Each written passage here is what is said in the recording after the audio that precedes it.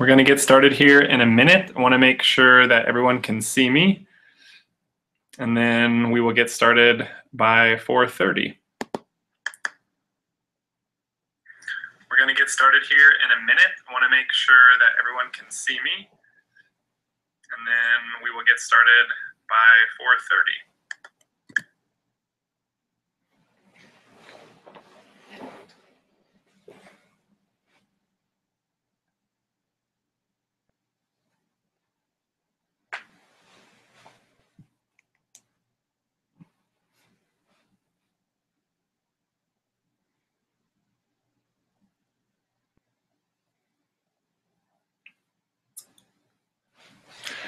All right, we're going to jump in now, and hopefully everyone can hear me. There are going to be a chat box on your YouTube channel and on Google Hangouts to the right of your computer screen where you can ask me any questions.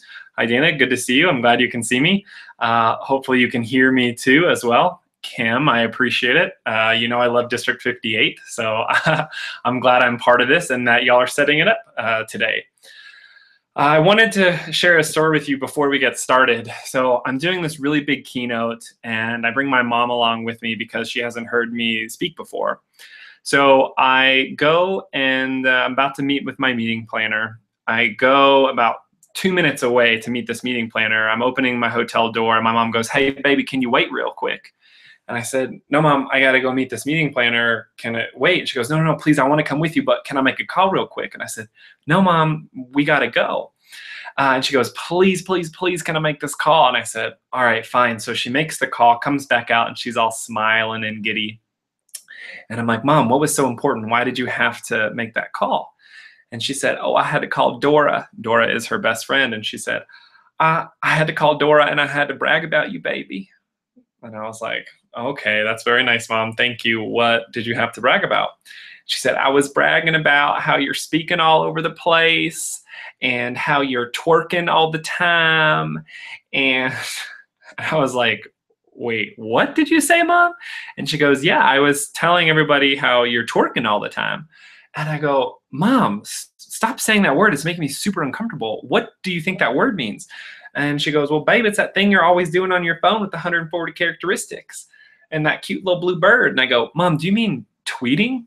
Do you mean I tweet all the time?" And she goes, "Well, I guess. What's the difference?" "A big difference, Mom.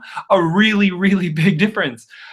So I have no idea how many of my friends' moms think I twerk for a living. That is not what I do. I speak for a living. And I share that story with you because it's a reminder of what we're going to talk about today. And it's the little things that make a big difference in everything that we do. So it's always these little things in communication and between generations that make a big difference. And hopefully we will debunk a few of those today. And then a majority of today will be up to you of asking me questions and what you want to learn. So there's several people watching right now live, and this will be up for a little bit for people to ask me questions. Again, to the right-hand side, there will be a chat. Please say something. Ask me any type of questions. I'll make sure to answer those for you. I'm specifically doing this for District 58. So it's your time and opportunity to ask me questions. Anything that you want to ask me, I'm here for you for these next 30 minutes to an hour of our talk. So the first thing that I want to share with you is I want to share with you my new book. It's called Motivating Millennials, and I want to share with you the thesis of it so you can understand. First off, it's not an oxymoron. You can really motivate us. You got to know how to motivate us. So what I want to do is I want to explain the thesis of this book for you, the synopsis of it, and then share with you why some people might say things about millennials and why we are the way that we are. So my personal belief is that whatever happens in the home gets translated into the professional world. So whatever is happening in the dining room gets translated into the conference room. So what I'd like you to do is I want to explain the difference real quick between what I call baby boomer, well, what everyone calls baby boomers, and millennials. And I call them triangles and circles. So what I'd like you to do is I'd like you to draw a triangle on your piece of paper and a circle on your piece of paper. Now, millennials, we were born anywhere from pull it up a little bit. We were born anywhere from 1980 to 2000. And baby boomers, you were born a long time ago. No, I'm kidding. You were born anywhere between 1964 and 1944. So Gen Xers, I'll get to you in a minute. However, what I want to do is explain the difference between these triangles and these circles. So baby boomers, if you're a baby boomer on this live stream right now, you know what the definition of hard work is, right? You know what it means to work hard. You paid for your own college. If you went to college, you bought your own car. I mean, you worked your butt off, right? So some words that come up that I hear often when you think of millennials are things like maybe entitled or lazy or instant gratification. First, I want to share with you baby boomers on the call.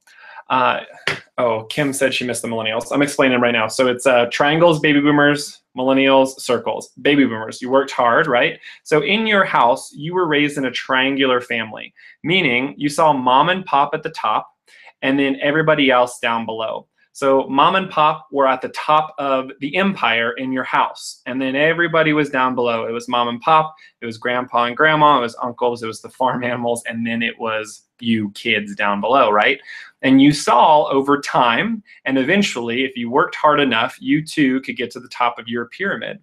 Well, that's how you worked for business as well. You wanted to create your own empire. So baby boomers, what I want to ask you is, you had us as kids. And when we were your children, did we buy our own cars? No. Did we pay for our own college? No. Who did? You did. So why are we the way that we are? Because of you, baby boomers. You made us the way that we are. So there's a few differences between triangles and circles. So what happened is when we had family dinner, we sat around the dinner table with everyone. And since day one, we have felt like we have been part of the team. You have asked us questions. You have asked for advice from us. Could you imagine your parents, baby boomers, asking you for advice or asking you questions? So since day one, we felt like we have contributed to the table, to the group, to the family. And so this is our belief, this is our life of how we want business to be too. Well, what happens is there are a lot of businesses, there are a lot of organizations, there are a lot of triangular structures within that. And so that's where the conflicting issues are happening, because baby boomers wanted to build an empire, millennials want to build a community. Baby boomers, when they were talked to, they were demanded things to do, right? Your parents said, do this or else. With millennials, we were explained things. So it said, hey, babe, can you please do this because, hey, I'll give you an allowance. So what's happening is you need to get rid of this triangular viewpoint and you need to move over to circular to make sure that we are communicating to millennials in the right way. Now, Gen Xers, you are squares. And the reason why you're squares is because you actually have the edges of a triangle, but the circular form of millennials, you're spot right in the middle, right? So you still had family dinner. However, you always had assigned seats, didn't you? Mom always sat here, dad always sat here. You never sat in dad's chair. Now, why all three of these are important, why the triangular, the square, and the circle are important is because triangles have the knowledge.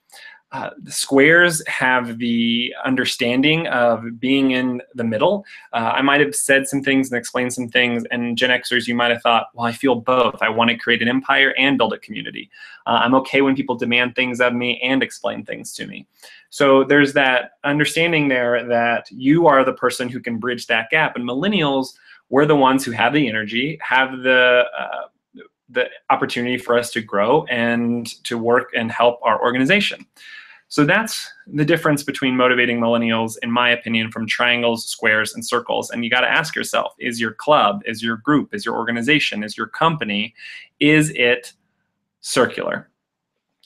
So what I want to do now is I want to open up a few questions before we move on to another thing that I want to share with you.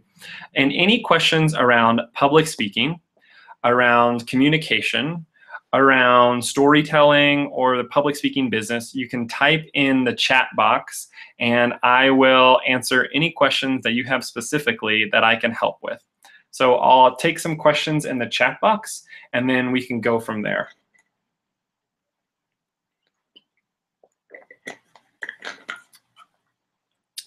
So hold on, oh, sorry.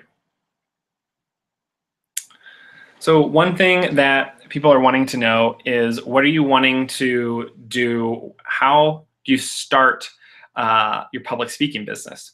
So this is a good question, comes up a lot.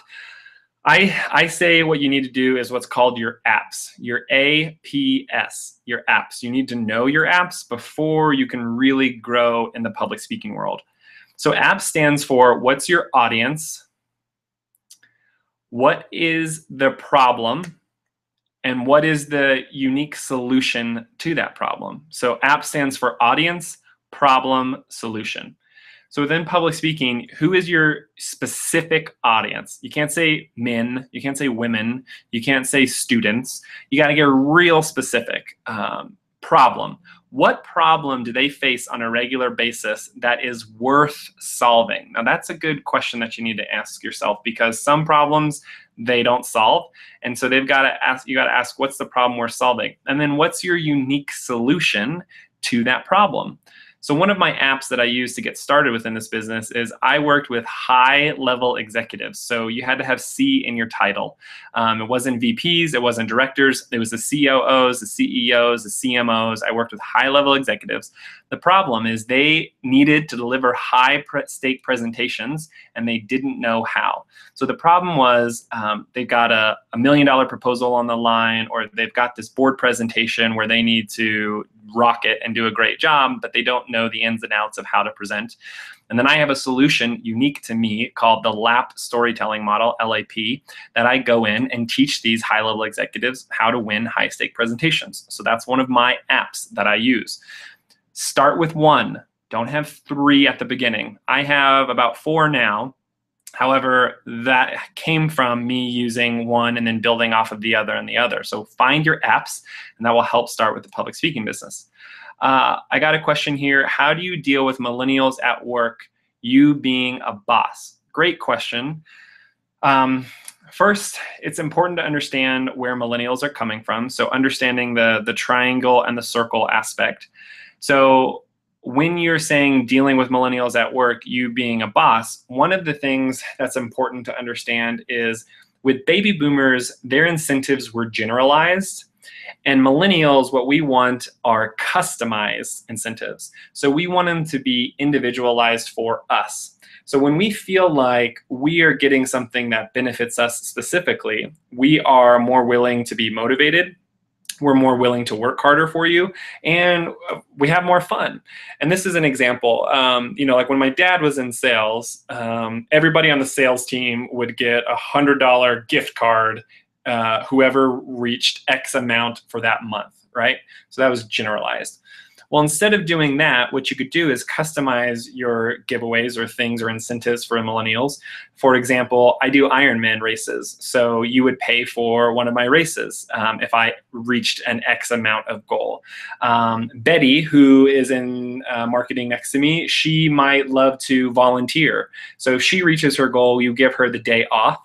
And without, with pay and without taking away from her 2 weeks vacation, and give her time to volunteer to the organization she cares about. So a way that you can work with millennials at work, and then you being the boss, is incentivize them in a way that's custom to each individual. I hope that answers your question. Any other questions related to millennials? Any other questions related to public speaking or storytelling? You can write in the comments to the side there on YouTube. The next thing that I want to share with you is the real basis of what this live stream is all about. And it's the concept that I've been teaching lately that I'm really passionate about. And it's the difference between what it means to be a leader versus the leader. So no longer be a anything. Don't be a speaker, be the speaker. Don't be a mom, be the mom. Have the mentality of going from A to the. Now, one of the things that you can do when you're a leader versus the leader differences, when a leader talks, people pay attention. When the leader talks, people take action. Big difference. So when you're talking, are people paying attention to you because you have a leadership title in front of or behind your name, or you've already set up the meeting? Or are they taking action? Are they volunteering? Are they saying yes? Are they buying from you? Be the leader in your industry. Another difference between a leader and the leader is a leader will get ready. The leader will stay ready. Very big difference. So a leader will get ready, the leader will stay ready. Now there is going to be a time and an opportunity when you get asked to be called on, whether that's with a TV camera in front of your face, whether that is you being called on to speak at an industry conference. And what we don't want when we're the leader is to have situations where we go, well, I guess I could do that. We want to say, absolutely. So one of the rules that I implement is I call it the 4-3-2-1. 4-3-2-1. I'll repeat that. It's called 4-3-2-1. And what you want to have at all times with you is you want to have 4 stories. You want to have 3 facts, 2 quotes, and 1 question. Now I'm going to explain this a little bit more and go into more detail.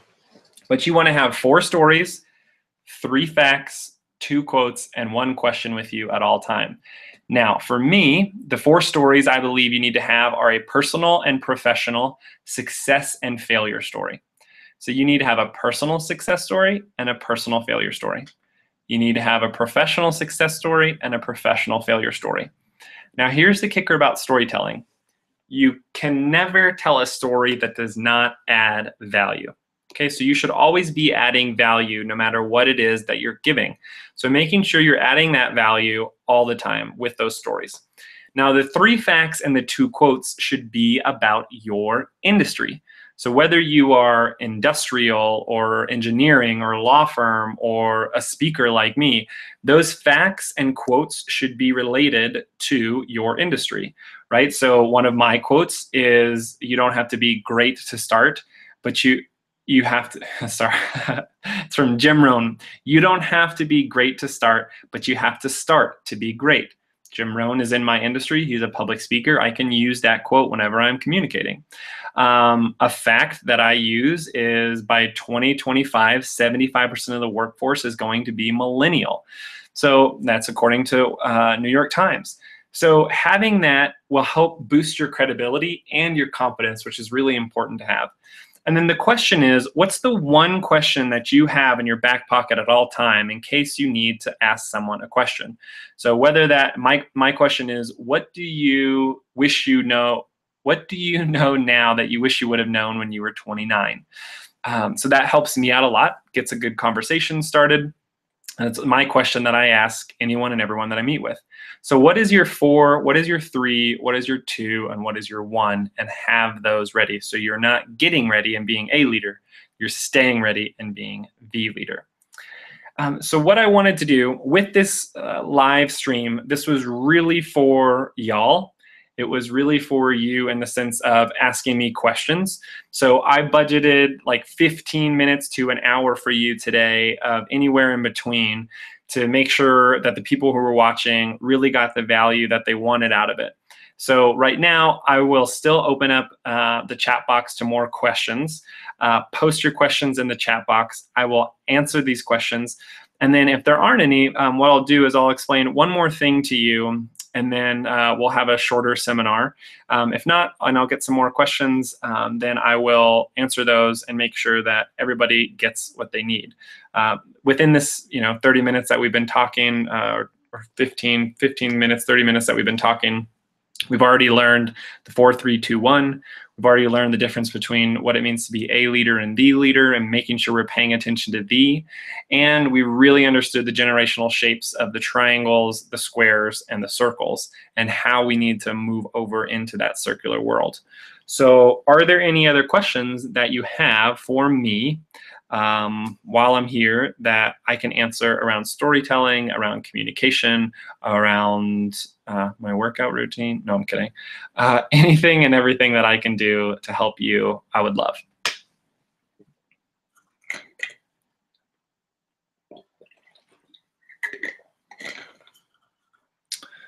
So how do you get ready for a meeting? That's a good question.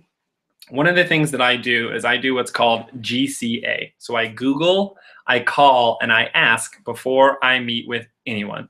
So I GCA it. So I Google, I call, and I ask. So before I'm selling a keynote or training, before I'm meeting with a meeting planner, I Google them, I call somebody who knows them, or I ask people about them or the organization. Now, why this is important, because it goes back to A and V, right? A leader will get ready, the leader will stay ready. And I would say 9 out of 10 times whenever I do this, it benefits me tenfold. Couple examples where I've used it. I have used it where I first started out with when I used to work at Special Olympics. I Googled the CEO. She didn't have a lot on Facebook or Twitter. So I called. And I called her assistant, and I asked her, certain questions like, what is she into? What does she like? What kind of food? What's her favorite color? And her favorite color is purple, and she loved purple, the CEO. So what color shirt did I wear to that to that interview? I wore purple. So be strategic in the way that you communicate. I used this last week. I Googled the CEO who I'm working with, and he's a big Timbers fan. I found on his Twitter account. Now, I'm not a big sports guy at all, but what I did is when we talked, the very first thing that I said is, hey, I looked you up on Twitter and saw that you're a Timbers fan. I used to live in Portland. Why are you a big fan of Timbers? And we started the conversation. And it really helped us connect, and it really helped us get there. And the reason why GCA is important is because it's important to understand that you need to humanize yourself before you professionalize yourself. So GCAing it before you go and meet with anyone is really important. Okay, got a lot more questions here. Kim, how do you maintain work-life balance? Really good question. So I use this thing, Kim, called P3 times a day. P3 times a day. I know some of you are like, Ryan, that's too personal, or Ryan, I do that way more than 3 times a day. But how I balance my work-life balance is I P 3 times a day, and those 3 Ps are, I break up my to-do list. Here, I can show you. I break up my to-do list in 3 categories, 3 Ps. And those 3 Ps are personal, professional, and partnerships. So personal, professional, and partnerships. Now let's see if I can. So you're not seeing my full to-do list because I've done them all today. I'm at the end. The last thing I've got to do is lay out the A to D workbook. Under professional today was, talking to D58. It was having my 3 interviews for my book. Personal was reading The Art of Joy. Personal was working out, and I already erased those. So I have a motto in my life. It's have fun, help others. That's how I live every day. So Kim, what I would recommend is having a life motto that makes you feel good. For me, it's have fun, help others. Let it be under 5 words.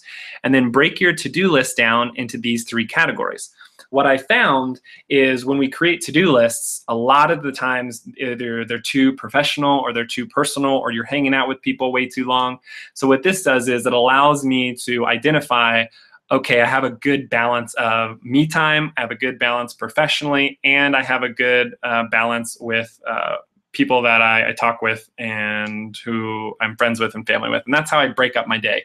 I do my personal things in the day, my professional things throughout the afternoon and throughout the morning.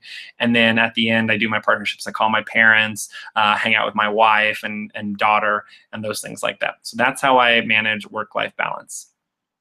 Betsy would like to know if you spoke professionally before you won the World Championship of Public Speaking. Great question. No, I did not. I never gave a professional speech until after the World Championship. After the World Championship, I woke up to 269 emails asking me to speak. And I remember the very first keynote that I gave, I was wigging out because, you know, it took me 8 months to create a 7-minute speech, and now they're asking me to give an hour speech. And I freaked out. I probably, looking back on it, did not do the best job for that company, and I feel kind of bad. But you got to jump in and learn as you go. I didn't even know this was a job. My wife and I, we come from nonprofit backgrounds. So she worked at Girls Inc. and I worked at Special Olympics. Now, you don't automatically, you know, make a ton of money and get all these gigs right after you win the world championship. You do, in the sense of people want to invite you to places and you get to travel for free. And I remember making my first $200 and I was like, $200, what's up? And it was super exciting. So you don't automatically make a living right after you win the world championship. And I remember Randy Harvey, my mentor, calling me, or I called him, and he said, get ready for the real work to begin if this is what you want to do. I was like, what do you mean? I've been working so hard already. He goes, you haven't been working hard at all if you're considering being a public speaker. And he was spot on. Like, I was working crazy hours to train for the world championship. And I would say I'm working even harder and longer now being a public speaker. So thanks for that question, Betsy. Diana wants to know, how do you select the topics of your books and speeches? This is a phenomenal question. Simple. I listen to the questions people ask me. So I'm going to repeat that. So how do I select the topics of my books and speeches? I listen to the questions people ask me. So right after I won, people were asking me all these questions about speaking. So that's what I did is Jeremy Donovan and I, and my first book, Speaker, Leader, Champion, we put 92 tips in here of how to be a better speaker at work. So that was the first book. Second book, I can't tell you how many questions I've got about being a millennial, communicating with millennials, talking to millennials, motivating millennials. So I realized, wow, a lot of people want this. A lot of people are asking me about it. So that's how I come up with my speeches. So start gathering these questions people are asking you. And maybe it's not you. Maybe you might be a little introverted, or you might not be getting asked questions. So start listening to what questions people are asking on Facebook, on LinkedIn, on Twitter, and see if you, A, want to answer them, and then B, if you have the time and can take the time to answer them. So that's literally what I do. Then my next book comes out in February next year, Motivating Millennials, and it's based off of from the questions people ask me. Another question that I'm getting is, what technique do you use when structuring your impromptu speech? Cool, love this. So impromptu speaking, I use an acronym. It's called PARTS, P-A-R-T-S, PARTS, P-A-R-T-S. So parts of an impromptu speech. I state the position is what it stands for. So you ask me a question and I either agree or disagree with it. So what's my position on it? A stands for answer. Why? Why do you say that? You know, why? Is Superman better than Batman? So position, I believe Batman is better than Superman. Answer, right, is the answer tied into it. And then R stands for reasons. So what are some reasons behind that? Give 1 or 2 or 3. Like, I think he has a cooler car. I think he is human and then he became super, which gives me hope. And because I believe that I could one day be more like him versus Superman is unattainable. And then T is things others say.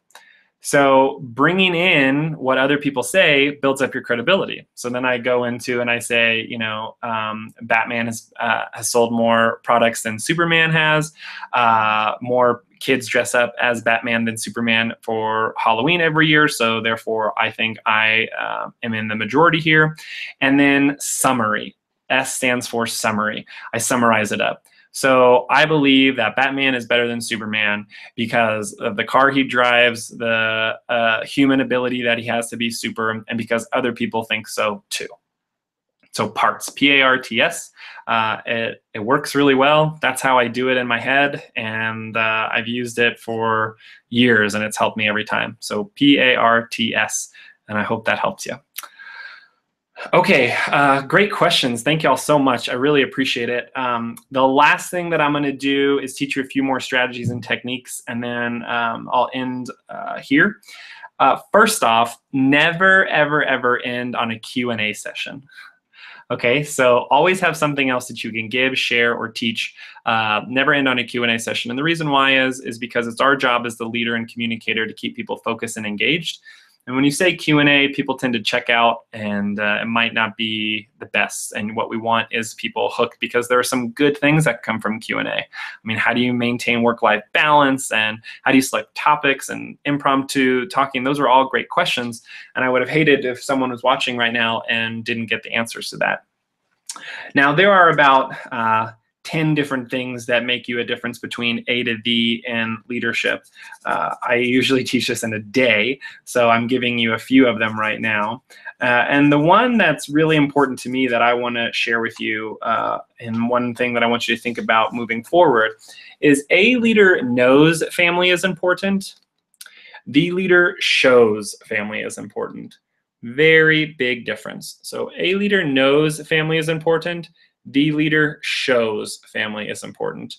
Very, very big difference. There are some of you who are watching right now who are working way too hard on your business or in your business or your company, and you're doing too many things for you or another company, and you're not doing enough for your family. And I want to really encourage you to go, and this weekend or tonight, go and hug them, make them dinner, take them on a picnic, show them on a regular basis that you care about them and that you love them.